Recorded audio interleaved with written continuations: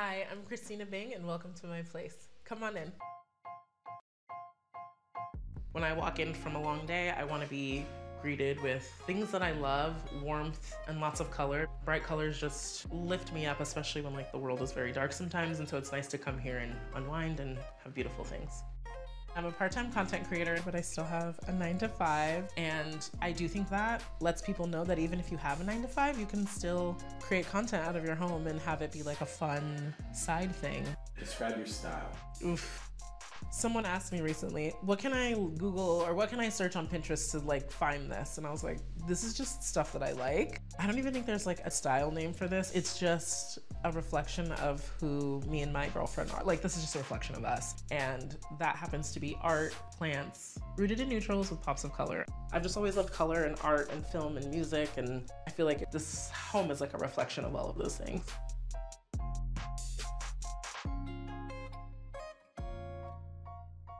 This is the living room. It is filled with lots of things that I've collected. It feels cozy, it feels homey, eclectic, and a mix of gorgeous things that I love. But it's a little bit of everything, and I like that. This apartment just had white walls and nothing on the walls, nothing in the windows, just a bare, open, gorgeous space with lots of light. We didn't do any painting. We wanted to make sure that the art spoke for itself and also took over for that. You'll see a theme in this home, and it is how important art is and how it is highlighted in every single room in the space. My gallery wall is my most favorite piece. Most of the people that did the art on this wall either I know or I'm a huge fan of. And then my girlfriend and I do punch needle, something we picked up during the pandemic. And so we decided to highlight them here. We love anything that is food. Also, this is real bread. It's a light, but they hollow out a real piece of bread and put lighting in it. And then Are You Okay is obviously no one was okay during that time, so you'll see a lot of these around the house. This rug from Cold Picnic, it's one of my favorite pieces. It makes the room feel very warm. Also, lighting is so important. We have a lot of mood lighting around our apartment as well, and I think that also makes it feel cozy and warm. Neon lights. I was super inspired by Keith Haring. I love it so much. Nostalgia is really important to me. I like to remember a time where I didn't have bills and things like that, so that's why there's toys in here. They were inspired by vintage McDonald's toys. It's a collaboration with an artist, but it just reminded me of being young, so I had to have that. Things that are vintage just give me that nostalgic feeling. You can really breathe life into a space with vintage pieces. Some of these vintage pieces, it's one of a kind, and continuing that into your home is such a special thing to have. Taking your time and hunting for those pieces is just really important.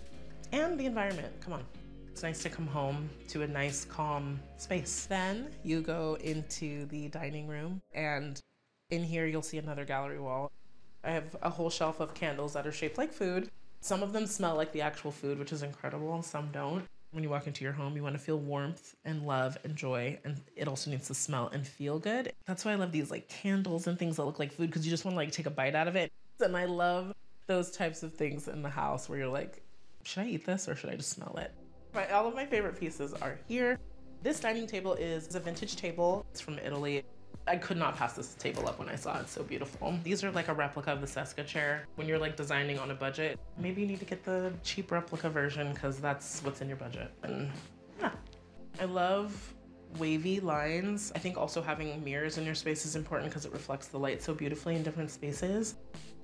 And then plants are a whole thing. I'm trying to keep philodendrons and cacti in my house because they're the easiest to maintain. This one thrives off of neglect, which that's my favorite type of plant, so yeah. And now we enter the bedroom and another gallery wall awaits you. Again, this room is neutrals with big pops of color. It's filled with beautiful photography that my girlfriend took and my friend Kenzie.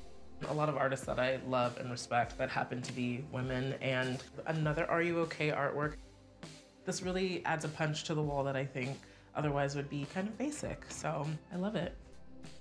Instead of doing a traditional headboard, I also have, I would say a modern version of what a headboard would be. We decided to hang some art above our bed, but this is really nice and neutral enough where I can do crazy bedding. I'm a huge fan of mixing patterns and prints and texture. The soft pink and lavender is just so calming and soft. I love it. We added this wall sconce, which adds a very soft light. This overhead lighting can be a little harsh. And on the other side, we just have a tiny little yellow lamp that adds another pop of color. Yellow reminds me of the sun, and that always brings me warmth and good energy. We just wanted to make sure that everything was quiet and calm and very peaceful in here, filled with things that we love, obviously. And I love waking up to this gallery wall every morning. It brings me a lot of joy. Ties back into the nostalgia. And then to get to the bathroom and see this original tile, I was so blown away. I was like, oh my gosh, when I saw this place. But yeah, very special. When people come in and they're like, wow, the tile, everything, like it's in pretty good condition, considering my landlord's had it in his family forever.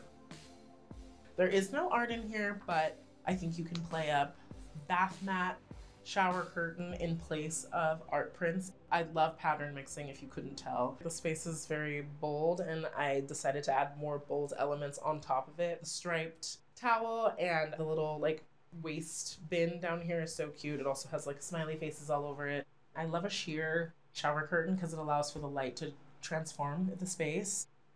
We added this shower head from Spruce Home.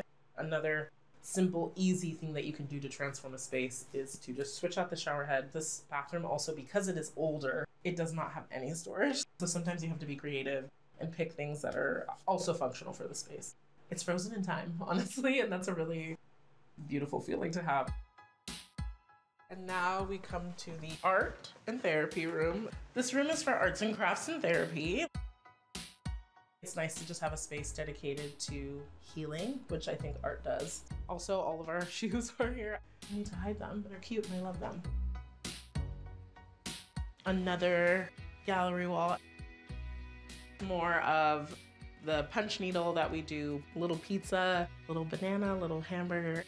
More food, surprise, surprise.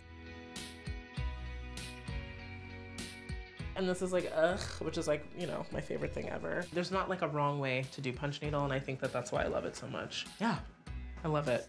YouTube University. I love that you can watch a video and actually learn how to make anything and literally become an expert in it if you just keep at it. That's also very inspiring. I just think protecting your peace and energy is really important, and only bringing things in that feel good and letting go of all the things that are bad and not beneficial for you. You gotta release that stuff because your body really holds on to that stuff. A room for therapy, I'm telling you. Do you love your apartment? It's calm, peaceful, good energy. It also holds a lot of things that mean a lot to me. Things from my girlfriend's side of the family and things that we've bought together. And I think it's just like a beautiful culmination of life lived over the last 7 to 10 years. Like and subscribe for more handmade videos just like this.